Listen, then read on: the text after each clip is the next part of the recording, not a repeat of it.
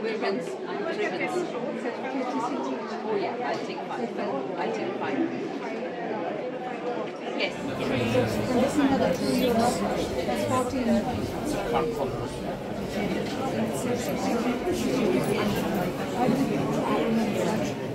That's it, we have it right. We're used to the sums at this stage.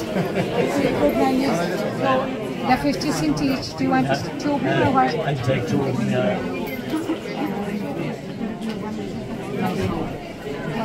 We're looking then. I have it, yeah. Business is good.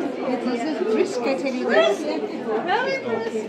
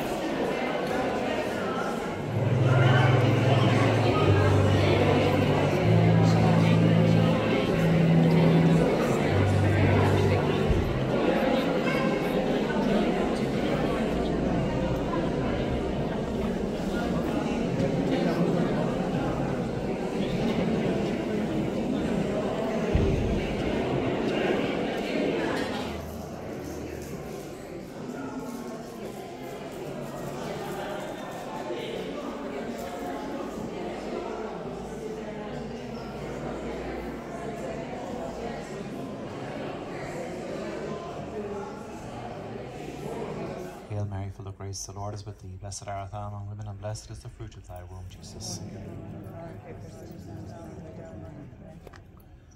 Hail Mary, full of grace, the Lord is with thee. Blessed art thou among women, and blessed is the fruit of thy womb, Jesus.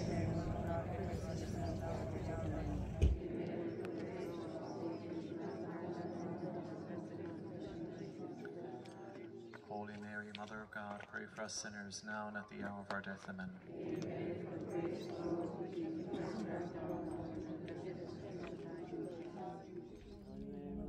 Pray for us sinners now and at the hour of our death. Glory be to the Father, and to the Son, and to the Holy Spirit. As it was in the beginning, is now, and ever shall be, world without end. Amen. Our Father, who art in heaven, hallowed be thy name. Thy kingdom come, thy will be done on earth as it is in heaven. Give us this day our daily bread, and forgive us our trespasses as we trespass against us, and lead us not into temptation, but deliver us from evil. Mary, full of grace, the Lord is with thee. Blessed art thou among women, and blessed is the fruit of thy womb, Jesus. Holy Mary, Mother of God, pray for us sinners, now and at the hour of our death. Amen. Glory be to the Father, and to the Son, and to the Holy Spirit. As it was in the beginning, is now, and ever shall be, world without end.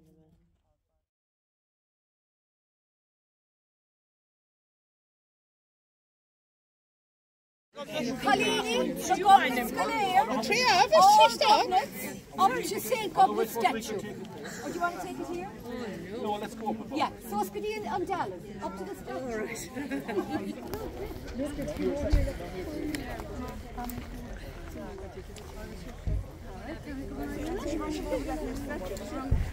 We wait highly until Abby,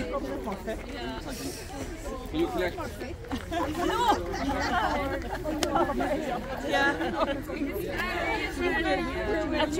yeah, we are. Oh, yes, Gobnait ní chásig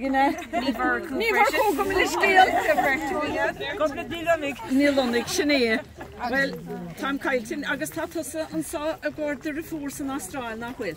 Sinné. An bhar fad? Agus tóg mé an Gobnait play confirmation. Bhíine sa comá. Sá tá berte go ion. Oh, yeah. Ach tá hágus sa maine mi ag mar a fór. Oh, yeah. Bhíon méid sin measa go marthe. Ceapan sin is scoile má maga. And there's a reason up there. An tá maine mi Abby. Abby. Abby? Abby. And Abby Bates. Agus Jo chu an anna tá gotsa. Gobnait.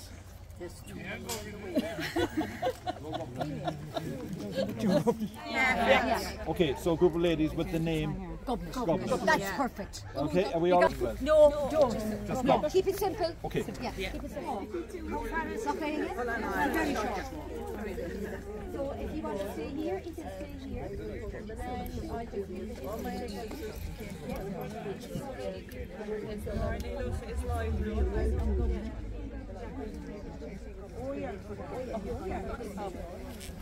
Steve, go there.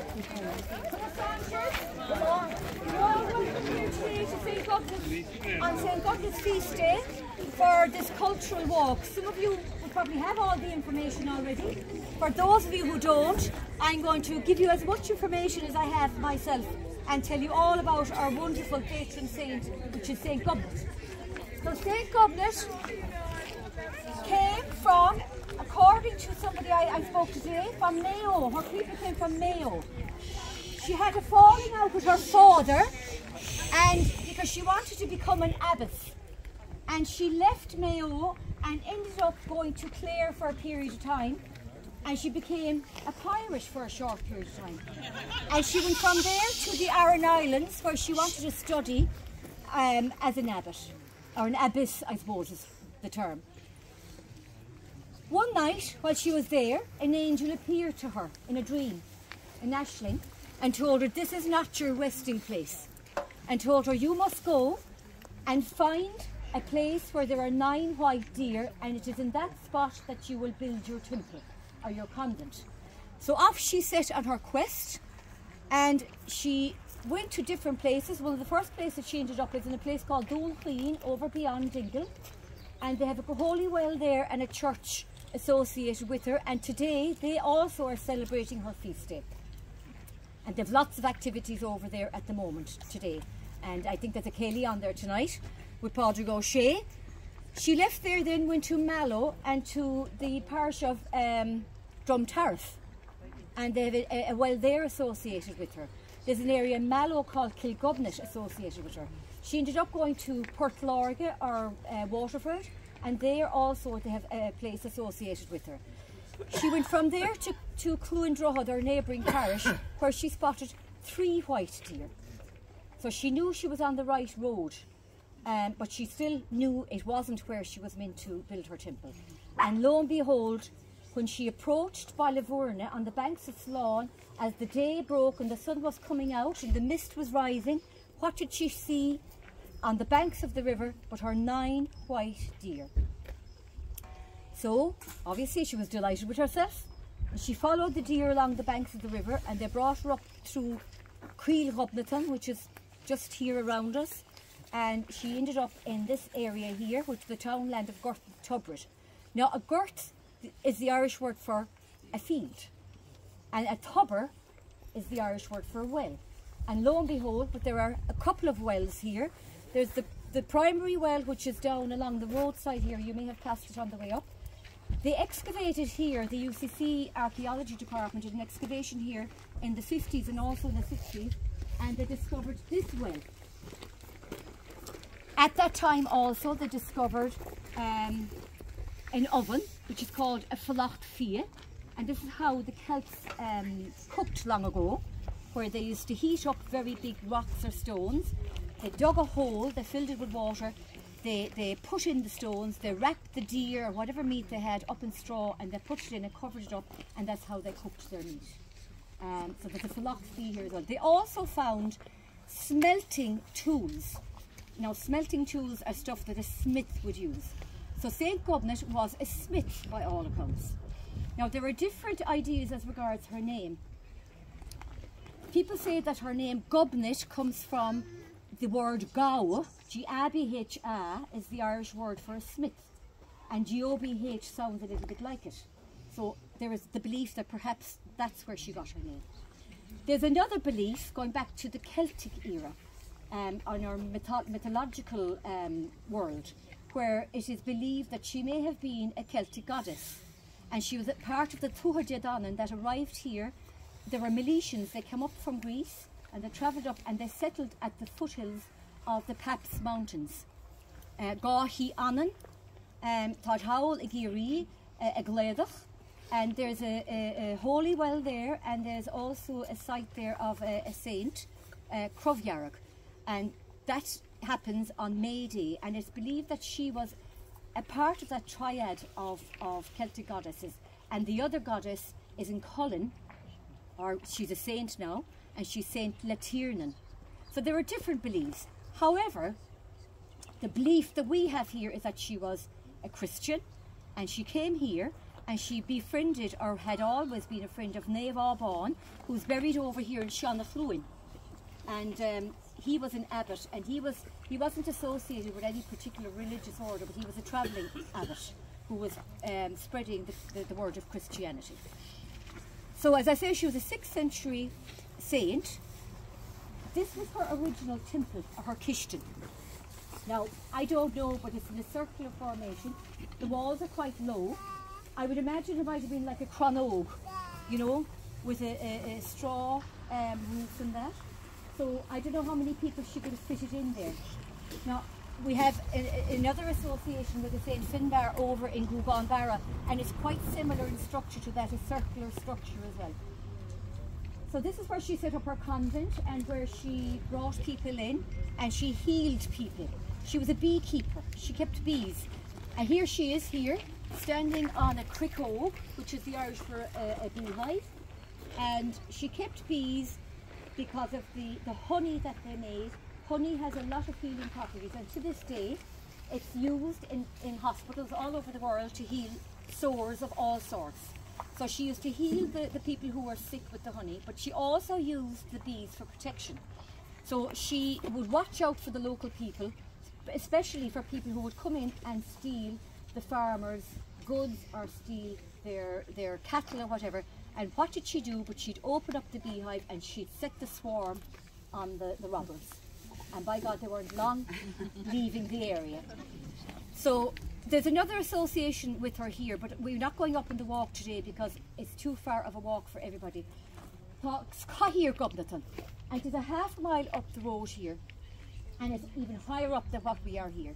And it's a stone carving of a seat, and she used to sit there and oversee the whole land around, and she could see for miles people travelling in who weren't locals. She was like it was like a lookout post, and from there she used to set off her bees. Now there's another legend where she had a thing called a bulla. Now the bulla, it looks like a cannonball, but it's not a cannonball. It's made out of agate. Now there have been studies done on it. They don't have an idea where it came from, and that was kept for people who had sick animals. And in the community, if you had a sick cow or a sick horse, they would take this bulla home with them, and once your animal got better, they'd return it. But it went missing for a couple of decades, way back in the 1800s. Somebody in Macroom took it and kept it. But anyway, it was returned, and it's stuck inside the wall of the old church, which I'm looking at the gable end here, and it's stuck in there for good and glory. And people come along and they rub their handkerchiefs to it or their scarves because they believe that this will give them protection. It's used almost like a relic or an icon of her healing. And if you were sick, had a sore throat, you'd put it around your neck and you would feel better. So this Gobnait, what is she to us? Well, she's our protector, I suppose. She has been our protector for how many years now? We're 2023 now, so she came here in the 6th century. She's been with us for that length of time. And she's given the community here a lot of hope down through the centuries. And you will come here morning, noon or night, and you will get people praying to her. And they pray to her in a form which is called the round, or Trust Gobnait. Trust means a trip. So in this trip, they visit 9 different stations in the vicinity of the graveyard, and they say a series of prayers. And they say 7 Our Father, 7 Hail Marys, 7 Glory Bees, and you say them in a sequence, and you go back to the stations, a couple of stations, you'll go back 2 or 3 times to that station. The whole thing takes about an hour and a half. You can do it for 21 days, you can do it for 1 day. If you do it for the 21 days, they say you should empty out the well below on the 21st day, and if you empty it out, a white fish should appear at the bottom of the well. I have heard of people who have been healed, and there's a huge faith here locally. People come from far and near to pray for her, to Gobnait for healing. So, and also I have met people here who have of no religious belief, but they come quite often because they feel there's something tangible here, but something intangible, and something that transcends religion. There's something in the waters, as it were. There's a spirituality here associated with the area, and they feel whoever this Gobnait was or is has left her mark on the place and on the people. So, see the piece of sculpture here? That was sculpted by a very famous Cork sculptor called Seamus Murphy. And that was erected in 1951. And there she stands for good and glory. Her face, it is said that he depicted the face to the likeness of the local women. Now, I don't know. I've been looking at her quite often, but I don't know who she looks like. I don't know the person anyway. Now, there's a prayer we recite to St. Gobnait, and it's written here, and it says, Gomani diagat a Gobnait nefa, Gomani muragat agus banim feindat, is chútsa a hánach I grá ma scialat agus a gírig ma lais Sunday. So Gomani means we bless you, St. Gobnait, and we come to you looking for a cure for our illness. So people recite that quite a bit. Other people have written prayers and poems. I have one beautiful prayer here that Siobhan Banny Kelly wrote, and Cork actually sing it. So if Joe and Deirdre and those wouldn't mind, I'm going to just read it out for you here. Let's find it here. A Gobnait Arsa is to our bathroom.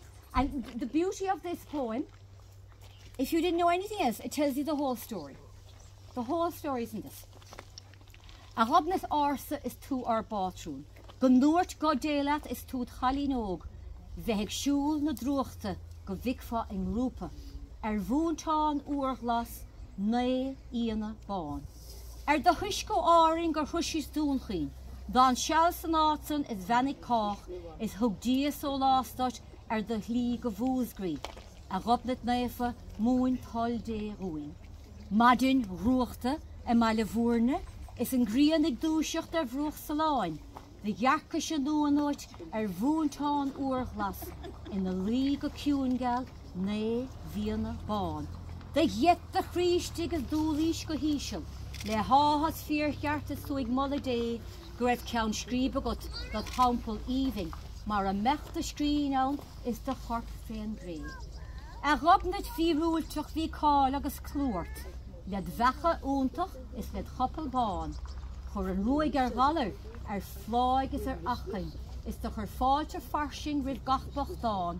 Ó chur dia chuing tú bhí inar gúram is siúlaníis mar a hiúlís trá.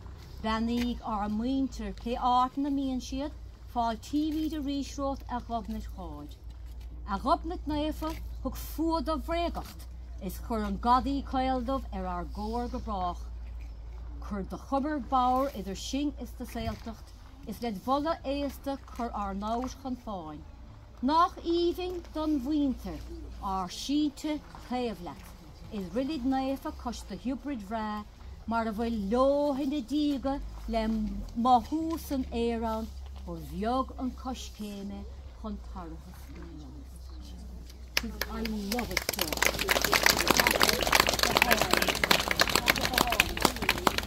She protected the area from plague during the time of the famine. She blessed the whole surrounding parish and people didn't die from plague here.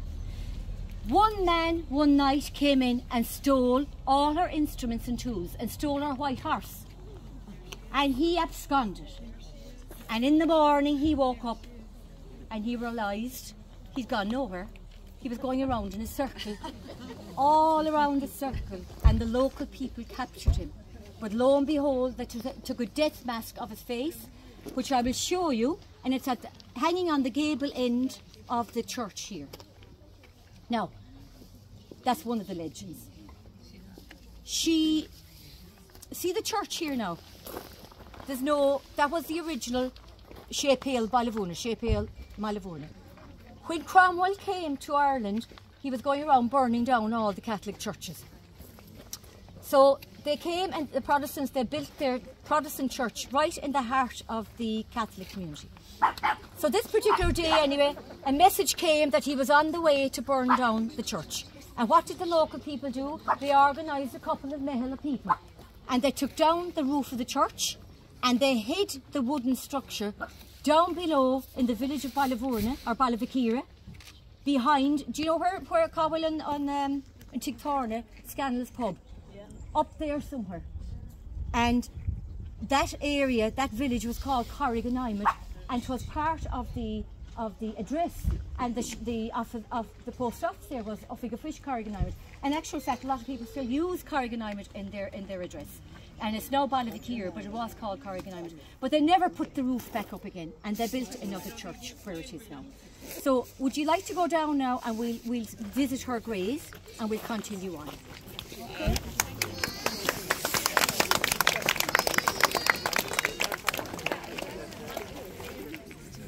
On far shop, as I he's just telling me about an incident that happened to him.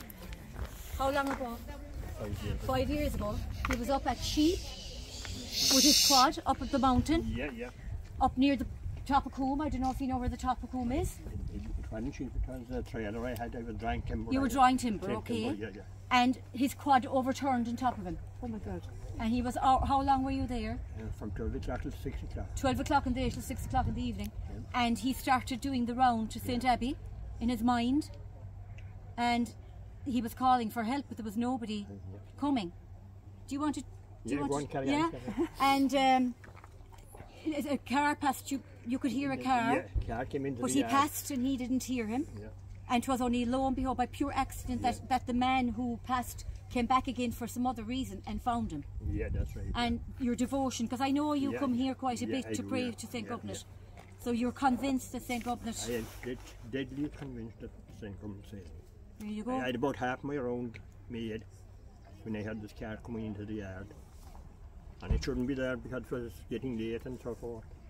But anyway, that's just, he spotted me, they never left another shout. It's such a lovely story. But I knew I was going to die. Yeah. Because I wasn't doing. Were you badly injured? I wasn't injured at all. You weren't injured at all? No. It's bananas. No. Only. Buíochas le Gobnait. Yeah. I was going to say buíochas le dia, but buíochas le Gobnait anyway. I'd be there until 12 o'clock the following day. You would, but you'd have died. You'd have died because you would have been too cold. You'd have been perished. You'd have been. I knew that well, like. Yeah, hypothermic. Well, buíochas le Gobnait agus buíochas le dia. Tá tú sanish. And she'd improve it. Gur míle mágad. Gur mágad. Gur míle mágad.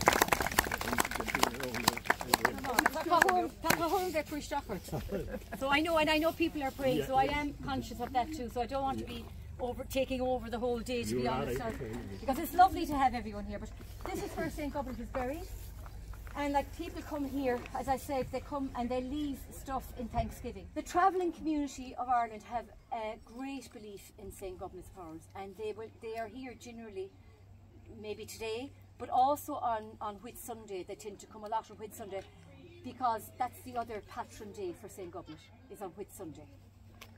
Those 2 days, on her feast day and on Whit Sunday, there's a statuette, an oak statuette.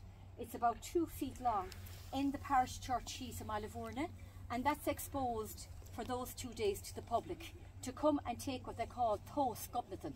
Now Thos is the Irish word for measure, and they measure the statuette with a piece of ribbon, or you could have a scarf or a sock or anything that would take the length. And they do that, they put it around her head, around her waist, around her feet, and they take that with them as a kind of a healing. It's not a relic, because I had this conversation with the priest. He said relic is not, it's actually an icon of St. Gobnait. But people do take it. I gave one to my son going away to Australia to keep him safe, and so that's happening all day long down in the church. So when we go down to the well in a minute, you'll see all these ribbons hanging, and that's what they are. So people will leave them in Thanksgiving. So you'll find different remnants of life and Celtic life and our lives as people around this very ancient site. You have a bro here, and a bro is like a quern that they used to grind into flour long ago. So you'll see all kinds of remnants of our past life. The other thing I think about here is we're walking on our ancestors' footsteps. They've left their spirits here before us. So every time I walk around here, it's ancient land, and it's ancient. You feel it in the water. You feel that you're never alone here, even though you might be alone, but you're not really, because people leave their feelings here, you know, and I think that enhances your experience of the place, really. So we go down and I'll show you where the Gobnait is. So Béisio on Shepeel Proste, so Togog and Shepeel Heath in Baile Mhúirne. So this was the parish church before the church in Baile Mhúirne was built. And this was the church where they took off the wooden beams and hid them below in the village of Baile Mhúirne, which was known as Cork after that. And this is also where they took the death mask of the Gobnait. Now, Dove in the Irish terminology doesn't mean that he was a black man, as in, you know, being black, white, yellow, whatever. Dove in our language means something bad. So he was a bad man is what it means, more than anything else. And a Gardaí obviously is the Irish word for a robber or a thief. So if you look up here, that's the stone face of the Gobnait. Do you see it? Yeah. So that was put up there to frighten people, to ward people off. Now some people say a lot of these customs could be pagan, you know, but sure, even if they give hope to people, does it matter, pagan or otherwise? Do you know what I mean? And I suppose it is a kind of a ritualistic thing if you think about it. The only thing I will say is that for people who do the round, and as I said, I hadn't done it myself until about 4 years ago, there's something very, you know the way they have this thing now, mindfulness. It's a great buzzword for the last 2 years, you know. Are you into mindfulness? But I think our ancestors had mindfulness long ago, and there was nobody calling it mindfulness. So because you kind of go into a meditative state when you are praying and saying and thinking, putting positive, it's the power of unity really, isn't it? Putting positive thoughts out there to the universe. And if you have is one person as opposed to 100 people thinking the same thought, well then that's multiplied 100 times that thought, and it's putting that positivity out there. So I think our ancestors had much more, they were much more in tune than what we were. Maybe we're getting it back now, that we're more inclined to seek out that solace and that silent time and to be with ourselves and to be mindful. There's one little thing here, so if you want to go back, now I don't know whether you want to go back out, I'll tell you about it. So it's been known that if you wanted to, for women who were maybe having problems getting pregnant, they would come and they'd do a round. And in the last bit of they'd come up here and they'd rub their hand. I'm okay, I'm safe, I've had my two. There's no fear of me. So they'd rub their hand on this structure out here. And that is a shield in the gig, which is a fertility, what do you call it? A relic? What? Symbol? Icon, is that what you call it? Yeah. So the shield in the gig is out here now, and that's what people... so yeah, so we'll go back out to the Bulla now. Does anybody want to be asking me any question or anything? No, you're doing good. Yeah, exactly. During the time, so they were the chieftains here called the O'Hurleys, and they were the chieftains of the area, and they were known as the keepers of the shrine. They kept the shrine safe, and they also kept the wooden statuette that's done in the church. They were the people who were the custodians of that. There was also a golden statue of St. Gobnait, but it went missing because when Cromwell came, they had to flee. There was 2 priests in the O'Hurley clan. They had to flee, and since then this golden statuette is gone missing. Yeah. They want my confirmation. Was it? Oh well, no. That's it there now. So this is the last station of the round. So when you're doing the round, this is the last station of the round where you recite. And I don't know, Gobnait obviously. Did you see these? This lady came all the way from Tipperary today. So it tells you here, number 1 to number 10. So we're down at number 10 here now. And it tells you, so from number 1 to 10, it tells you what to do and how many prayers. Prayers recited at each station: 7 Our Fathers, 7 Holy Marys and 7 Glory Bees. But you have to return to some stations twice or 3 times. And at the very last station, this is the station, but if you decide to do the 21 day, which is called the novena, you empty out the well of water, and it's according to folklore or whatever, you're supposed to see a white fish. Now, I've never emptied out the well, so I don't know whether that's realistic. To empty out the well? Oh, people do it. They do with a bucket. People do empty out the well. It would actually go dry. They bring a bucket, it would go dry, yeah, and they do empty out the well. You have to do it before the sunrise, that's correct. Yeah. Did you do it? Yeah. And did you find the white fish? No. But the other thing with the 9 white deer is a Celtic sign of purity. 9 of anything. But it's very much a Celtic thing. It's a sign of purity, 9 white deer. So as I said to you, the Celtic beliefs and spirituality is intermingled or fitted with the Christian. And it's a funny thing as well that this is the 11th of February. St. Bridget's Day is the 1st, but this is the month of Imbolc. And Imbolc being the renewal of life and the renewal of newness. And don't we all feel it? There's a freshness, isn't there? And we're always saying there's a grand stretch in the evening, you know? And even today it's not even cold, so there is a newness about it. The buds are starting to appear, the daffodils are coming up, so maybe it's ourselves as well that we're renewing our own way of thinking and spirituality. I don't know, that's only me now talking. So yeah, people then bring their this lady has her bottles, they bring the water. You can drink the water actually, the water's quite nice in fact. So for anybody who'd like to take a drink. Now, if if you go back down the road here, which I won't go walk down with you because I have to in my car, there's a mass altar, there's a mass rock. You'll see it on the left hand side as you go down, and it's a piece of stone carved into an altar. So that was used during the time of the famine and that era, that would have been used. This road up here is known as Céim a Minister. A Céim means a step, and the minister means the minister who was a Protestant minister. The house in here was the Protestant minister's house. That church was given back to the local community in the 40s, and it's unconsecrated. So it's only been used for music recitals. A few movies have been done here, a few film movies it has been used for. And coming back to St. Gobnait then, I told you about the statue, but there's a very famous artist, Irish artist called Harry Clark. So he has done a very famous window, a stained glass window with her face on it inside in the Honan Chapel in UCC. And she's also depicted over in the oratory in Gugambara. In that oratory there's a lovely stained glass window of her there too. So yeah, I don't think I've any much else to say about her now. Are you sure? So Bernie, the Mohawk is all I can say.